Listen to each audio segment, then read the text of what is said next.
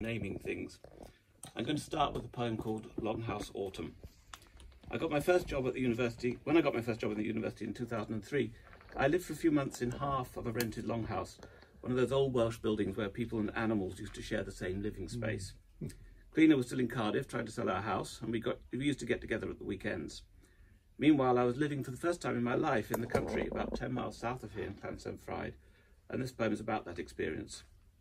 It's quite long, so I'm only going to read the first part.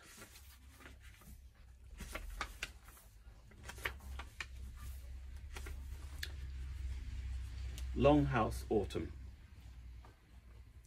An attic room stuffed with heat. I write at the window. Houseflies fizz out of the decaying frame, one every few seconds, as if they're breeding there. Outside is a thicket of apple trees, a japonica, roses the orange of a one-bar fire, a smear of sea beyond. They built their houses long here. I live in half of one, a whitewashed lump of stone in the crook of a lane. When I stand outside on my forecourt of cobbles, the village feels Mediterranean, dry as a gecko, and crumbly as the unearthed fragments of some terracotta civilization.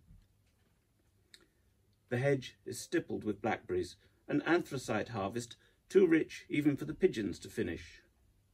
The semolina and jam of their droppings spatters the road between strip fields spiked with rusty farm machinery. It leads to a church weatherproofed with slate and tending its flock of gravestones. I walk on the low cliffs, doorsteps of sand and pebbles above the piquant mixed shingle of the beach, my path strewn with flotsam, flotation pods of seaweed, crab shells, the fanned-out spindrift of plastic bottles, and, nesting in the bushes, a leathery, mummified dogfish. I share the evenings with someone else's furniture, balancing on the brink of an armchair to warm myself at the rose of my one-bar fire that cowers in a baronial hearth, its chimney rising straight to the night sky. Peer up it, and a star peers back. I read, adrift in my double bed. Seaweed green wallpaper lurks around the perimeter of the lamplight. When I switch off the day, the dark comes up to my face, and I hear its weight pressing on timbers and bed springs. The village floats off through the night. I must swim to catch up with it.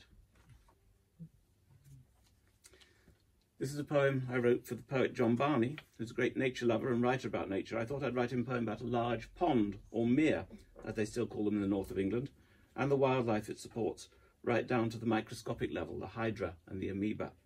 There's a mere in the centre of the town of Alsager in Cheshire, where I lived as a child, so I based it on that.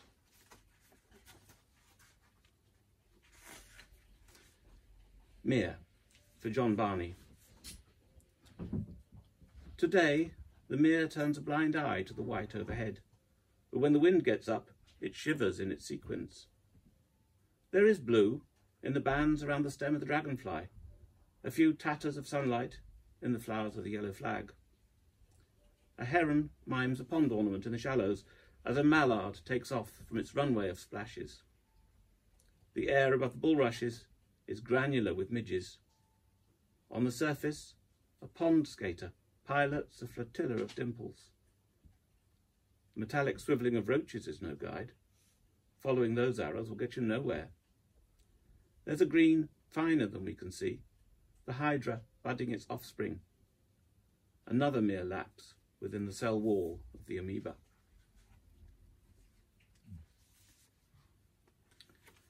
This one is about the legendary hot summer of 1976, when I was 19. One of the less reported consequences of the unusual heat was a plague of ladybirds.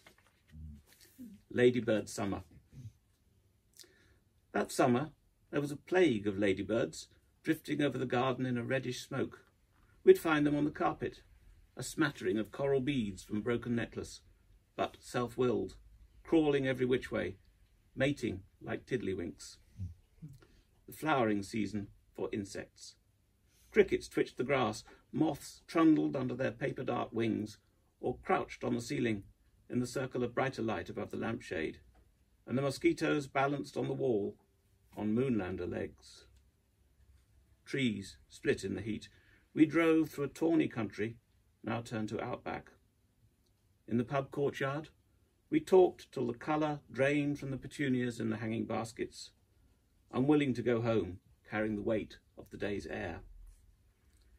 There was too much summer. The ladybirds that gathered on ledges to be crunched by the closing windows had lost their picture book brightness. We were glad of the first sign of autumn, a bowl of plums, frost blooming on their skin, and tart sunshine in their yellow flesh. I was asked to write a poem about the human ear. As poets get asked these kind of things sometimes. And I remembered the old wives' tale that earwigs are supposed to climb inside your ear and wiggle about there. In fact, that's how they got their name. They have a lot of other names too in English and Scottish dialect, names like arrowiggle and horny gollock. And I tried to get as many of these into the poem as I could. Also technical words about insect anatomy and the anatomy of the ear. So don't worry if you don't understand it all. It's meant to be like a kind of incantation. The meaning should be obvious. The way to get the earwig out of your ear is apparently to lure it out with the smell of roasted apple. A charm for earwigs. Witchy-beetle, forkin-robin, no one heard you as you clambered up the nursery slopes of pillow, felt your way in heaving darkness where a dreamer breathed siroccos, scaled the north face of an earlobe, stumbled on the antihelix where the cartilage was ruckled into an upended mismaze, teetered round its corrugations to the vortex where the tragus overhung a blood-warm grotto. There was curl room in the concha, but the scent of earwax drew you through a straight and oozy burrow, thrumming with a distant heartbeat. First the walls were soft, then bony, then antennae scratched a membrane. Arrowiggle, horny gollock, you awoke me from my stupor, rasping with a chitin stylus on my mind's long-playing vinyl, ratcheting my taut tympanum with your cacophonic tarsi, set my ossicles percussing with the clangour of rough music, dustbins, copper saucepans, kettles.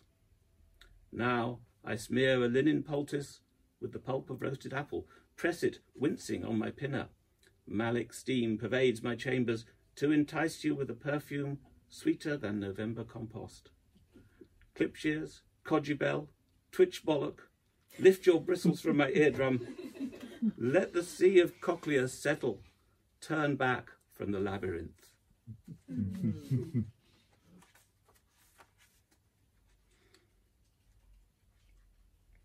This is a nostalgic poem about a typewriter.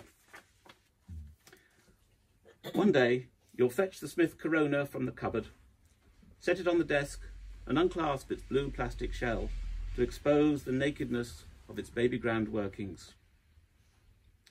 Remember the punch and peck words had in those days, the strain of Q in the little finger, the type head leaning out on its stalk from its semicircular roost, the Angelus ting that marked the end of a line, the slap of the silver lever that jerked time forward, the shift key that tilted the world on its fulcrum, the grey formalities hedged by tabs and margins that turned language into geometry, the braille of the other side of the page under the fingertips. What was struck here could never be unstruck, in spite of backspacing and X's, packets of Tipex paper, and the vial of snowpake, its screw cap gritted shut. Not used to taking ourselves so seriously, we prodded at the ampersand tangled in its nest, the curly brackets aiming their bows in different directions. Switch on the Anglepoise lamp. Outside the window, it's carbon paper dark. There's ribbon smudge on your fingers, and a new sheet of foolscap rolled onto the platen. I love wordplay, and one day I was looking at the word moon and noticed that the O's in it looked like the full moon. So I got the idea of writing a poem in which I only used the vowel O. I spent days writing lists of words that had no other vowel except O, and the result was this poem. This is the last poem I'm going to read this half, and I'll hand over to Krina. Monomoon. O, rococo clock, crown of fool's gold, stook of corn, clown's pom-pom, ghost's cowl, owl's down hood. Go soft on woods, wolds, moors, rocks, nod to crops, cows, shorn flocks. Throw off spools of floss, whirls of cotton wool blossom. Oh, crock of